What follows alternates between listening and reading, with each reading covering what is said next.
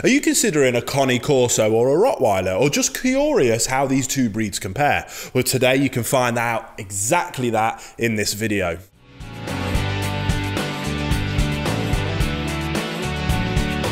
Welcome back to the Fenrir Cane Corso Show. If this is your first time here, my name's Will. I'm a canine behaviourist and I'm the founder and CEO of FenrirCanineLeaders.com.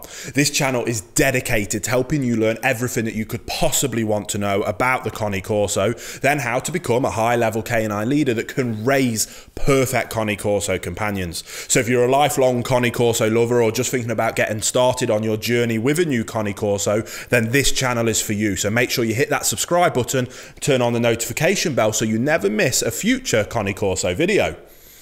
Now let's dive into today's video and we're going to get into these two breeds, the Cane Corso and the Rottweiler.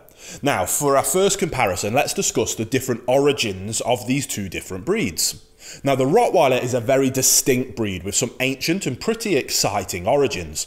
Rottweilers are the descendants of Roman drover dogs. Drover is the term used for dogs that herd cattle. These ancestors were brought to the north with Roman legions as they attempted to push the empire's border further north into Germania.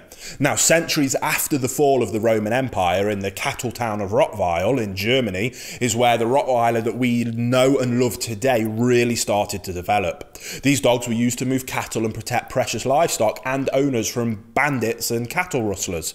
However, with the invention of the railroads and cattle cars in the 1800s, the Rottweiler suddenly became pretty much unemployed. But these brilliant and versatile dogs soon found their way into other professions in police work, personal protection, and all-purpose dogs used to perform various tasks that require both brains and brawn. Now, the Cane Corso is an ancient breed. It is descended from the ancient Greek Molossi, which was a large, much heavier Mastiff-type dog, which the Roman Empire was at its apex. They occupied areas in Greece where these dogs were native. Now, the Molossi was quite the dog, and the Romans were so taken with it, they took some of them back to Italy and bred them into native breeds there.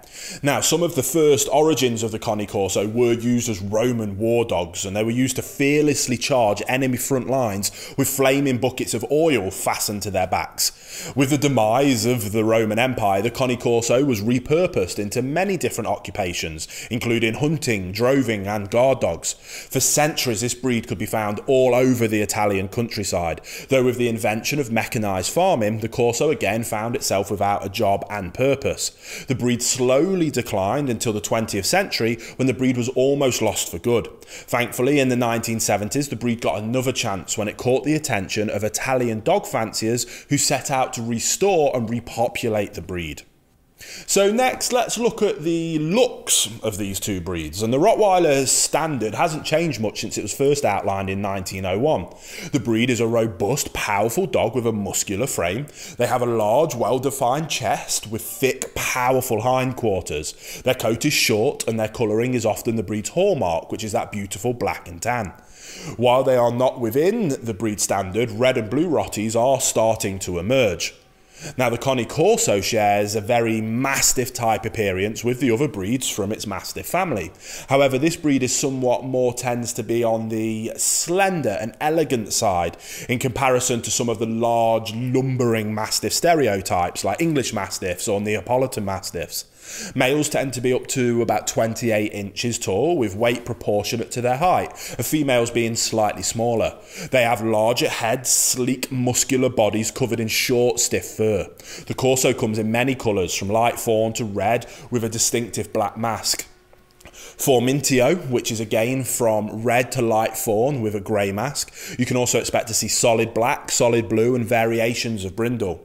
Other colours are present in the breed such as liver, chocolate, Isabella, tawny and straw, but they are all considered out of standard. The Cane Corso will sometimes also surprise with a black and tan dog, which is a genetic throwback to the historic Rustiff dogs of the Cane Corso's ancestry. So then, what about those temperament differences? Well, a well-bred Rottweiler will be loyal and loving towards family and a confident, courageous guardian, though they should never be overly aggressive without provocation. They can be somewhat reserved and aloof towards strangers. It is worth noting that some lines of Rottweilers out there have been bred to possess more aggressive tendencies, and there are some unstable temperaments within the breed. Now, the Cane Corso is intimidating, extremely intelligent, willful and courageous. They are also fiercely loyal dogs who will do anything for their people, but can be highly suspicious of strangers. With the right direction, this breed is typically reserved and has a calm temperament. A well-bred Cane Corso is going to have a stable attitude and has earned an 88.1% pass rate on temperament testing from the American Temperament Test Society, which is higher than the Rottweiler, which scored 84.7%. Now next we're going to go over the intelligence and trainability differences of these two breeds. Now the Rottweiler isn't all brawn and consistently makes the list of the top 10 smartest dog breeds in the world, placing at number 9 on multiples of these lists. This is a brilliant breed, even if their stubbornness can sometimes get in the way. With excellent communication from consistent and clear canine leaders, this breed can quickly learn new commands and complex behaviours. Because of this breed's incredible intelligence, they also require large amounts of mental stimulation to really help them thrive. Now the Cane Corso is a brilliant dog and they can take advantage of an unsuspecting owner and end up owning their human. But because of their intelligence, this breed is very, very versatile. It should be noted that they can have a little bit of a stubborn streak, which will require an excellent canine leader to guide this breed in the right direction and earn its respect. Now the Rottweiler is a very biddable breed, however the breed can be a real challenge, as that doesn't mean that they're pushovers. They require an engaged and consistent leader that will let them know that they mean what they say. But if they can find someone who can work with them instead of against them, the Rottweiler will prove to be highly trainable in a variety of different tasks and jobs. But if they can find someone who can work with them instead of against them, the Rottweiler will prove to be highly trainable in a variety of different tasks. And with the right direction, a Cane Corso can be trained to do pretty much anything from personal protection to agility to tracking, obedience and even dock diving. Some Corsos are even still used as guard and herd livestock. But like the Rottweiler, they can be somewhat stubborn if the person training them does not have their respect. And because of their intelligence, sometimes they will think that they know a better way of doing things and that they don't have to look to guide their owners for guidance and direction. Hey guys, I just wanted to very quickly interrupt this video and let you know about our world famous industry leading dog collar, the Fenrir ODIN collar. It truly is the world's best collar, featuring the Austria Alpine Cobra buckle, military grade webbing, an awesome traffic handle for increased support that was designed by myself as a canine behaviourist to be the ultimate collar for these large powerful breeds that we all love. So if you want more information on why I truly believe it's the best collar in the world and it might be the collar that you're looking for, the link will be down in the description box below. But until then, let's get back to the video you were just watching. So what are the energy levels like between these two breeds? Well, Rotties need enough exercise to keep them lean when they are young, but not too much to stress out their joints. As adults, they need enough exercise to keep them in good shape, but be wary of their black coats, as high amounts of strenuous exercise can easily make this breed overheat when it is hot out. Now, the Cane Corso is a more active breed in the Mastiff family. They will need a brisk, long walk every day to really stay satisfied, but they are also able to keep up if their owner is seeking a more active companion and will take hikes and more intensive activity in their stride. So then, who is more healthy, the Rottweiler or the Cane Corso?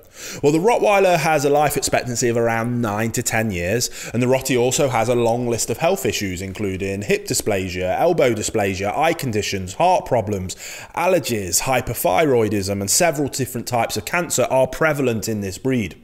New research done by Gerald P. Murphy Cancer Association with support of the Rottweiler Health Foundation has found that there are some links to cancer and longevity issues within the breed.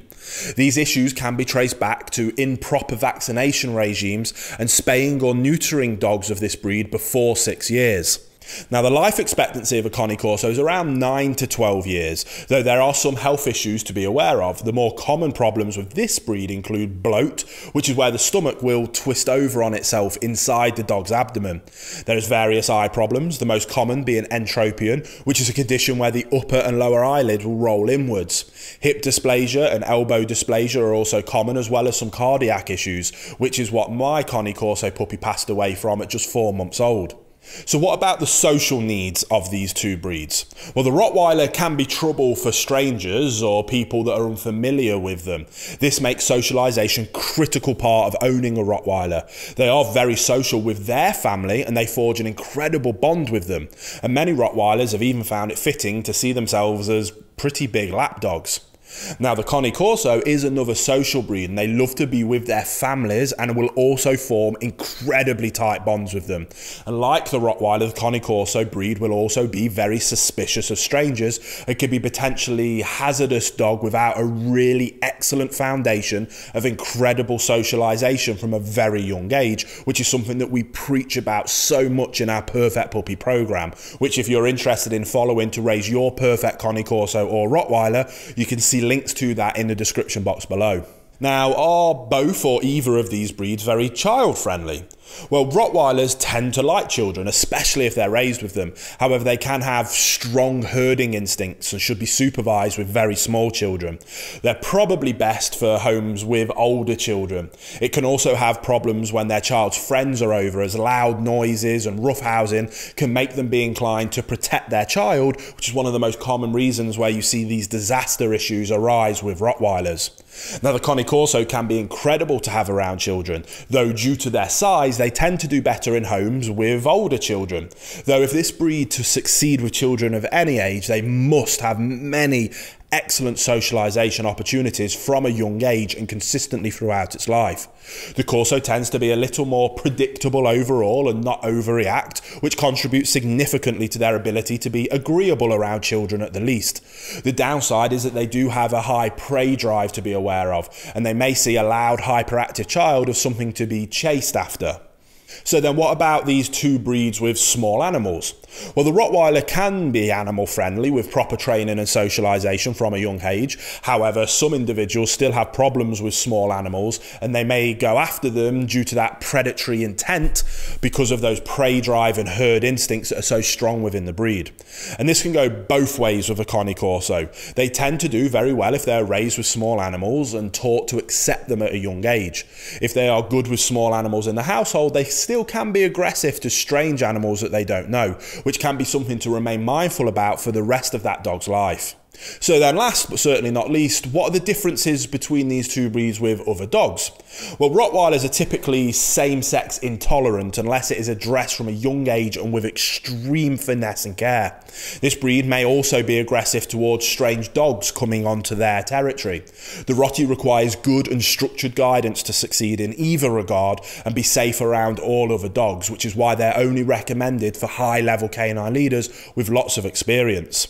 Now, like with small animals, the Corso can be fantastic with other dogs. If they can be raised with them, they excel with other animals. Socialisation is critical for this breed. Good experiences with other well-behaved canines is extremely important and highly recommended, though one would still be wise to use caution around strange animals just to be careful with such a large, powerful, guarding type breed. Now, I hope you enjoyed today's video. If so, make sure you hit that like button and get involved down in the comment section below. Don't forget that if you are new here, to make sure you subscribe. We have 2 dedicated Cane Corso videos coming here to this channel every single week. So I can't wait to speak to you again on the next episode of the Fenrir Cane Corso Show.